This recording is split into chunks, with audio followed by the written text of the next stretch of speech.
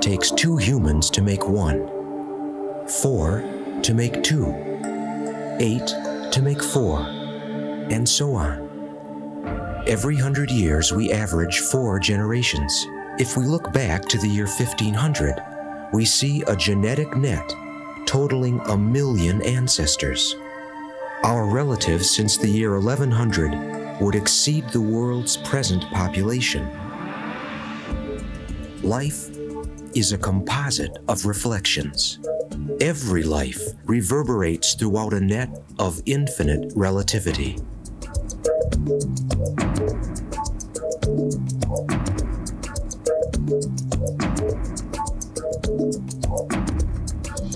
Critical to the survival of our species is the biological drive to extend our individual genetic lineage. In so doing, we construct communication networks to solidify human connection and to comprehend our environment. We react to the content of communication media, but are less aware of the consequences caused by their form.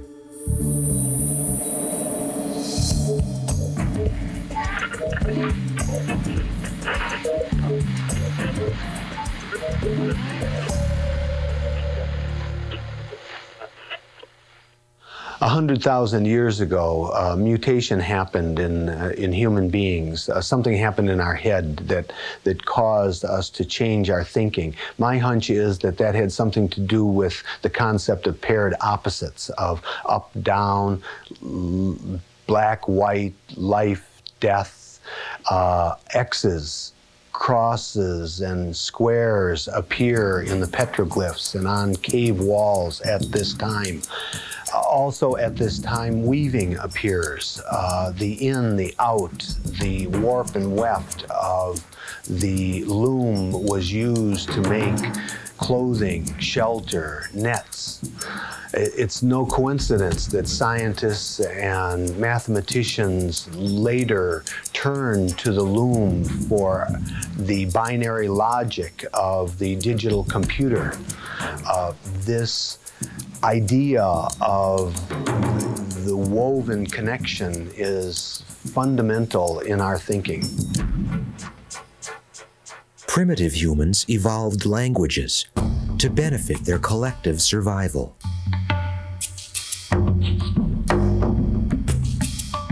Eventually, they expressed themselves in visual symbols or glyphs.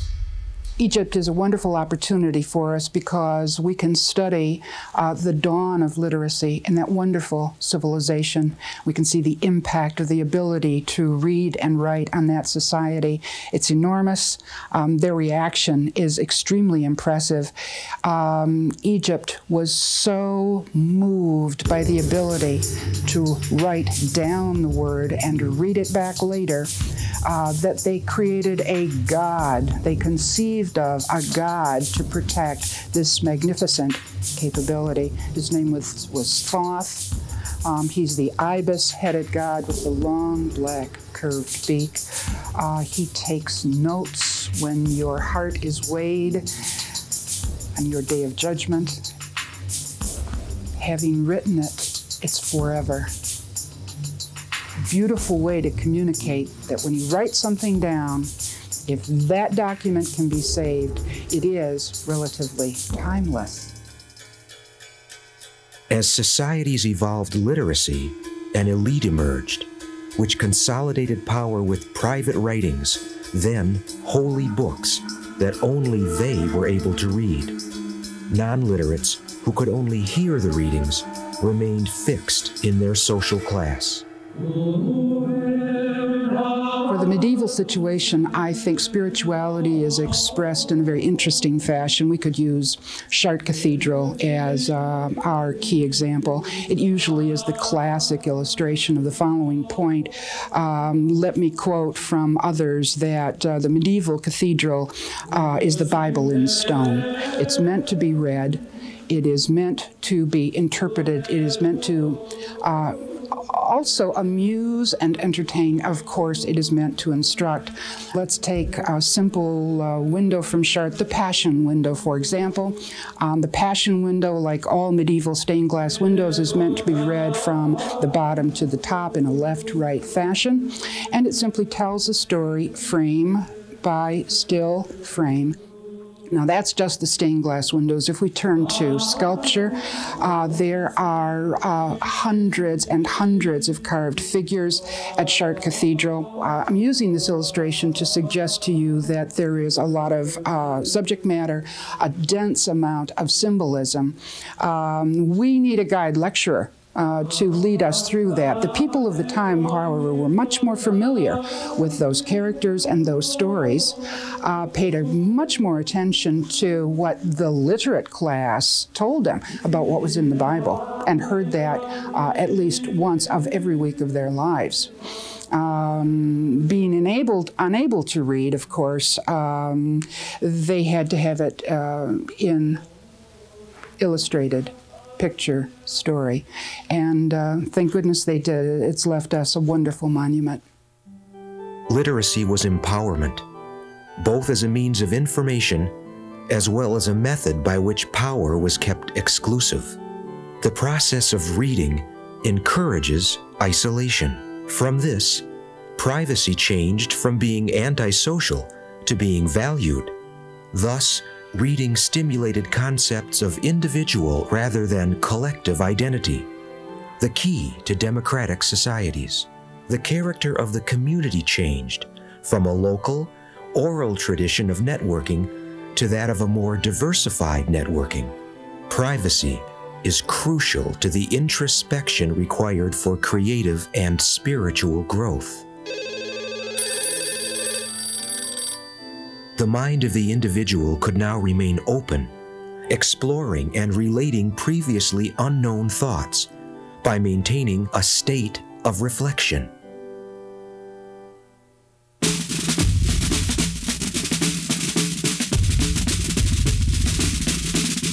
When I was in high school in 1958, I went to the branch library and asked for Orwell's 1984. I saw the card for it in the card catalog, but it wasn't on the shelf. So I went to the circulation desk and was told that indeed the book was there, but it was being kept behind the circulation desk on a special shelf where other books like it were kept. And these books, as it turned out, were books that were politically inappropriate, at least to a certain age group, I guess. And it wasn't until I showed the librarian my reading list from my high school teacher that she still reluctantly and tisking pulled it out from the back and handed it to me and allowed me to check it out. And I noticed that inside the front cover was a black star that had been stamped onto it. There actually were books that were deemed to be inappropriate and, in a sense, banned. And this set off in me a real interest in, of course, reading the book. I read that right away. And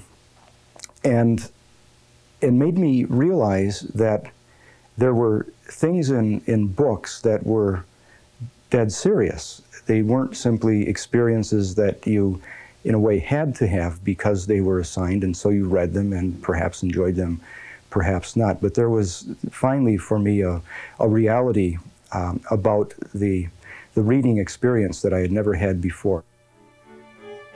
Exploration of inner and outer perceived space has reshaped religion, science, medicine, social organizations, human migration, and the arts. Each extension of our understanding sends a powerful wave through our civilizations.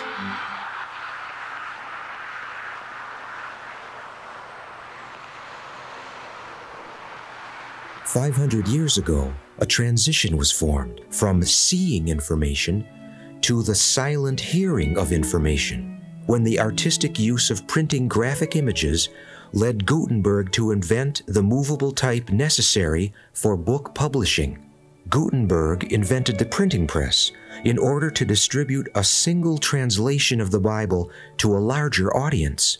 The consequence of this, ironically, was not a unified religious point of view, but a number of different interpretations, causing the formation of new religious factions. The growth of publishing was due to mass printing. This popularization was facilitated by using common language and subject matter. This was at the center of the Renaissance's humanist movement. Literacy, with the advent of publishing, assisted the intellectual growth of the world's population, as well as global exploration and colonization. Once, there were a few books read over and over by a privileged few. Now, there are numerous books privately selected and read once by numerous people. Books in their very material self is an art form. My father was a bookbinder, and he covered books in leather, and then he did the gold overlay on some of the embossing.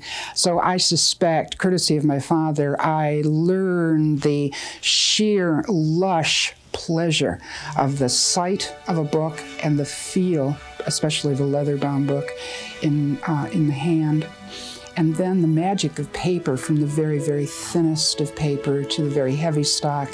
I'm bothered by a book of cheap stock that gets brown around the edges very quickly and sort of oxidizes away on you. It shouldn't be that way. A book should be a pleasure to hold, a pleasure to read, a pleasure to simply pass and to notice in passing on the bookshelf. Yes, a wonderful art form. The invention of the kind of book that we use today, the codex book structure, a magnificent achievement. The subject and the form of the book, with a linear beginning, development, conflict, and resolution, reflected a human life. The books themselves became metaphoric humans with a portable mind and body. I think of those challenges of classical literature, the Iliad and Odyssey. Those were intense. You had to learn how to sort of peel back all the layers of meaning, the sound, the sense, the evocative power of images, the sense of drama and conflict. I mean, it truly engaged all of my imaginative faculties in the process of reading. Or things like Shakespeare plays, you know. I find those very intense experiences because they happen on so many levels of meaning. The beauty of the language, the universality of the characters, you know, the kind of, the same kinds of plots and problems and conflicts that we all experience, and trying to, you know, make all of those accessible to you through a language that we don't speak anymore. I mean, that's a challenge. Those have taken a lot of time to get at, and they have yielded great rewards. Reading all my life has taken me away from the world. I don't hear people when they speak to me when I read. I'm unaware of my surroundings. This has been a constant frustration in my family since I learned to read, that I simply drop out. I'm away. I'm a long way away. And I'm in a world that is even devoid of the author. I don't know what happens, but it's a world of my thoughts. It's intense. It's very real. It can be extraordinarily profound. It can move me to tears. I will laugh out loud. I will have nightmares over it. It can be a stunning experience. It can be an enraging experience. So you take a book and throw it against the wall. It makes you so angry. It can be a delightful experience, but it is inevitably something that builds a reservoir within you of images, of words, of descriptions, of intense feelings that you've had, intense emotions of anger, of fear, of sexual arousal, you name it. And somehow it's all within me. It's still there. Read it once, and you've put it somewhere, maybe in your soul. Literacy brings with it the power of information, the power to accelerate technology, the power to convey history, and the power to determine collective thought. The written word overpowered the spoken word in credibility and, in so doing, displaced older patterns of communication. Non-literate societies, for instance, use music and dance as ritual expressions, enactments of myths, religious pageants, artistic forms crucial to unifying the community. The human voice itself was valued for its rich variety, whereas literate voices tend to form more monotonous rhythms, tend to resemble the repetition of print. Socrates expressed the concern that written thought diminished the mental capacity for debate, and therefore the expansion of consciousness. He himself did most of his creative work through dialogue, the act of conversational investigation and verbal persuasion. Well, when I think of tribal visual language, I'm not a person that's been raised in a tribe, okay? So my access to a tribal visual language, I'm going to draw on my teaching and knowledge of the Native American culture, perhaps particularly the Navajo. And I believe that the visual language there is much more a part of the experience that you have of things. I'm thinking of, for instance, experiences of masks that would be worn for ceremonies, of dancing, of the movement that goes with dancing, and of course of the sound that accompanies that movement. And I use an experience in my comparative religion classes involving a unity dance from the native peoples to give people an experience of the visuals and the being with that concept of unity. So I think it's much more immediate and it's more integrative. You know, the individual is drawn into and becomes a part of that visual language and that sound and that movement. I think with something that is literary, there's more of a distancing of the individual from what it is that you're reading, and therefore there's more control of that. And I think it tends to develop much more self-consciousness, and whereas it can be capable of having all the colors and the sounds that we find in visual communication, they would be nuanced differently. We can never anticipate or predict the impact new media will make, either on old media or on our life. New media tends to be used initially as an extension of old media.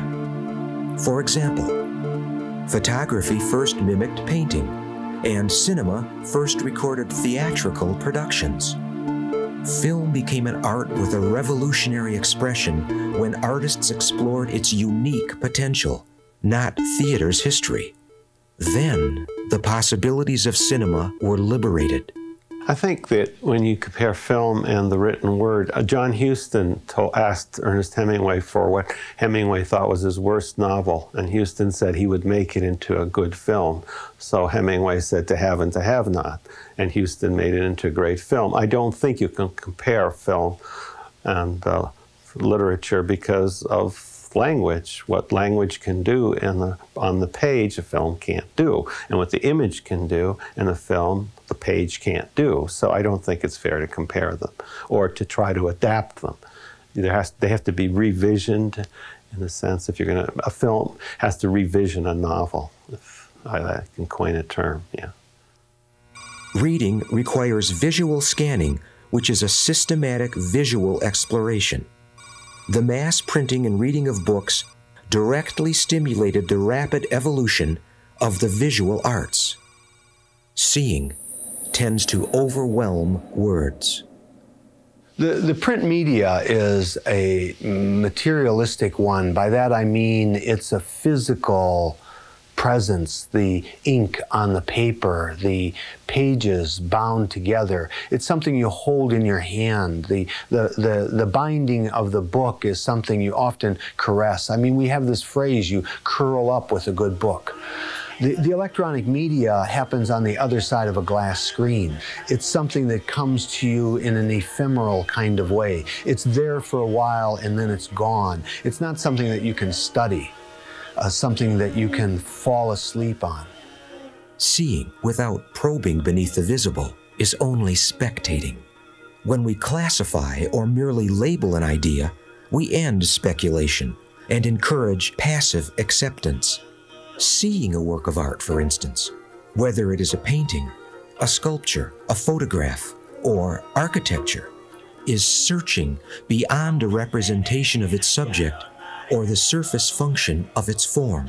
It may also serve as a record of a culture's entire social and sacred beliefs, based on the intent of the creator of that work. For example, an immediate contrast may be found in comparing the architecture of a non-literate society with that of a literate society. Their forms are dictated by the necessity of what messages need to be conveyed to the people living in that time. Chartres Cathedral can certainly function as an illustration of a fundamentally illiterate society, using art as a didactic instrument. We could bounce off of that and turn it around and look at the 20th century, and particularly the movement in architecture called the International Style. The stunning thing about that style is its absolute absence of surface decoration, a kind of less is more severity. It can be quite beautiful in the hands of a master like Mies van der Rohe because it becomes a jewel box of simplicity. There is nothing said to us in the International Style. It teaches us nothing. It lends us no dreams, no images. It does not reside in our consciousness. It is not a cultural artifact in any sense like Chartres Cathedral. If Chartres Cathedral is the Bible in stone, then an Egyptian temple is the whole world of the gods and goddesses, the spiritual universe in stone. It's all that we revere, all that we love, all that we adore as human beings on every square inch of the house of God. Art history consists of the graphic immortalizing of animals, divine incarnations, heroes, ancestors, family, and finally, the self. The arts, which were initiated by ritual, now drift into self-referential entertainment. Corporate financed and designed, they are not being generated out of a unique and private experience, but out of a formula that is only calculated to find a larger audience, rather than communicate personal understanding, as well as a deeper understanding of common humanity. Mass media, which sells fractions of time, sound bites, have a vested interest in implying that there is no depth. Their reality consists of endlessly shifting oil slicks of information. The current barrage of visual information results in gulping unchewable pieces. The more sensory involving the media, the more it discourages introspection and therefore growth. When I think of the electronic media, I think of media that really absorb the attention of the viewer. We're typically, I think, with maybe a few exceptions, but typically, and even in films, we're drawn into the events that are happening. That seems to be the intention. To the extent that we no longer have that critical or aesthetic distance that allows us to reflect and to be critical of what's going on.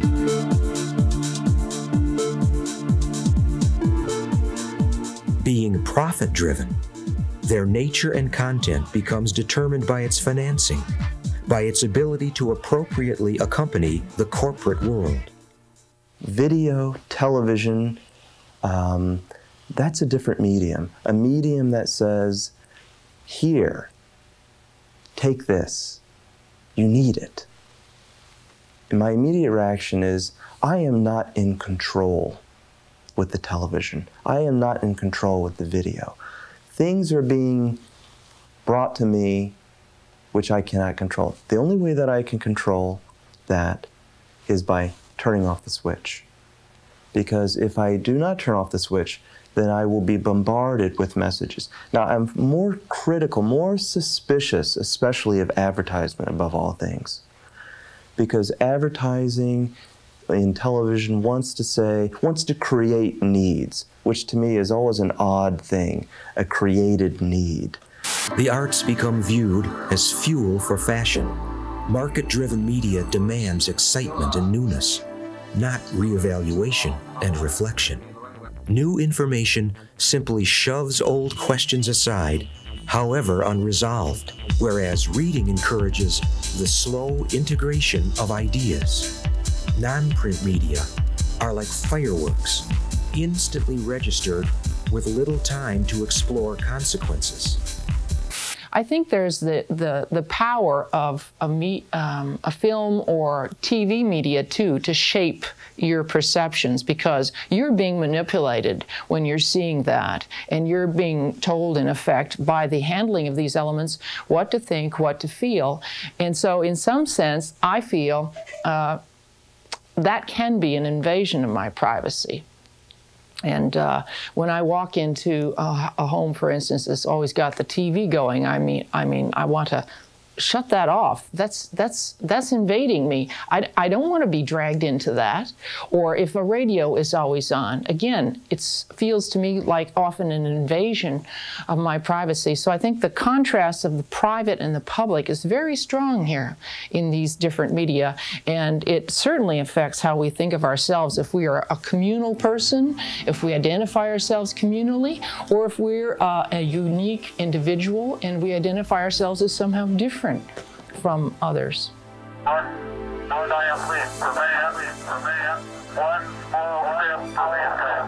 Non-print media favors breadth, favors the topical, the new. It floats us over the dread of depth.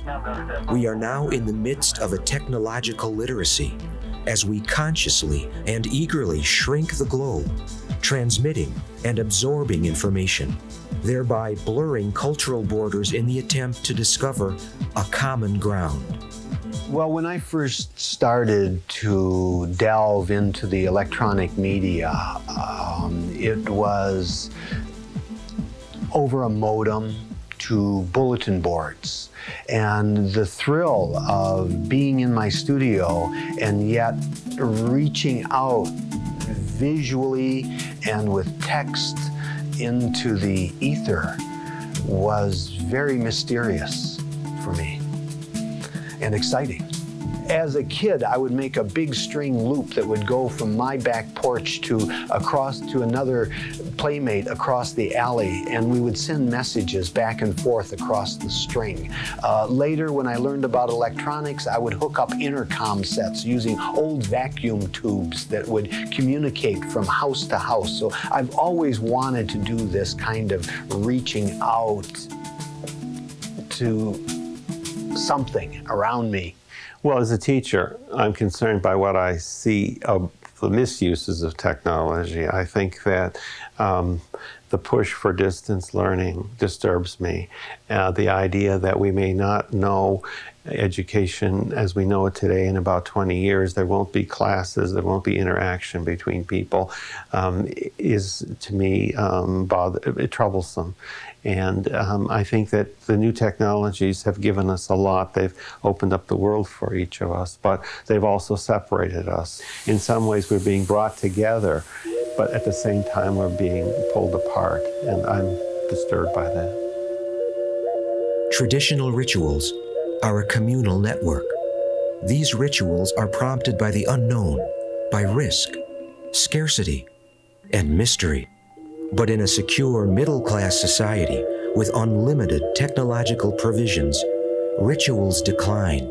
The spiritual vacuum that is left is replaced by a relentless abundance of entertainment, essentially a distraction from those issues addressed by ritual: love, marriage, justice, worship, and death. This diversion, created from our misuse of media, has dulled our perception of fundamental concerns. TV programs and films which exhibit affluent lifestyles and environments containing surplus food, cars, and leisure time convey a misleading visual message to the poor that overwhelms the spoken plot. When we are overwhelmed by information, we distill the contradictions and mysteries into myths. Myths vividly communicate when transformed by the arts. Traditional democracy has been driven by informed debate, between options that are grounded in research and wisdom. But market-driven, media poll-determined policies pose a new and unique threat. The televising of war results in shorter wars, or wars less tolerated, as in Vietnam. In America's involvement in the Middle East, we have a military strategy shaped by sponsors, some of whom are oil companies with obvious vested interests in the presentation and outcome of the war. Seeing is believing, but in the 20th century of science, technology, psychology, and theology, a more accurate phrase would be seeing is doubting. Intelligence is not what you know, it is how you behave or think when you don't know. Intelligence is the independent, creative, and critical response to an unknown circumstance. We have come to realize that invisible realities propel life more than those available to our senses. The arts are the cultural communication network that transcends time, place, and social organizations. Historically, the arts have challenged participants to momentarily abandon oneself in order to enter another sensibility. In so doing, through emotion and originality of image, we may generate genuine understanding, the understanding that places us in context to our world, reconnecting humanity. Every day, we cast our perceptual nets, inevitably snagging something for our consciousness to process. We exist in relationship. The meaning of our life is reflected in those relationships.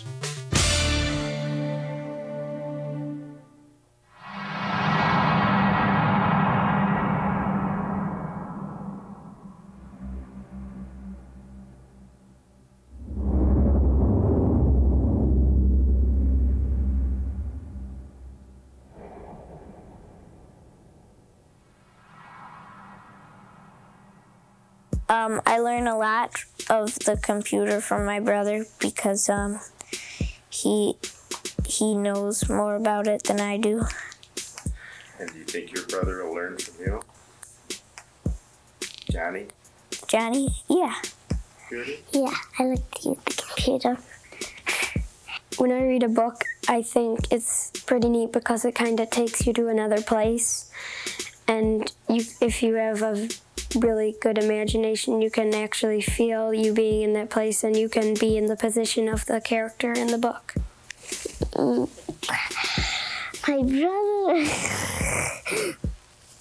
brother taught me to play on the computer and get into the games. Well, I don't think in movies you really feel like you're there. Because, I mean, you can see the heads around you, and you can see the sides of the screen. And like, it's not really as imaginative as reading. Do you ever print any writing on the computer? Oh, yeah. Could you tell us how you do that? Well, you go to the thing that it says print, and then it says, like you press 5 and it prints 5 of those things. So yeah, and then you press print again and it prints it. That's right.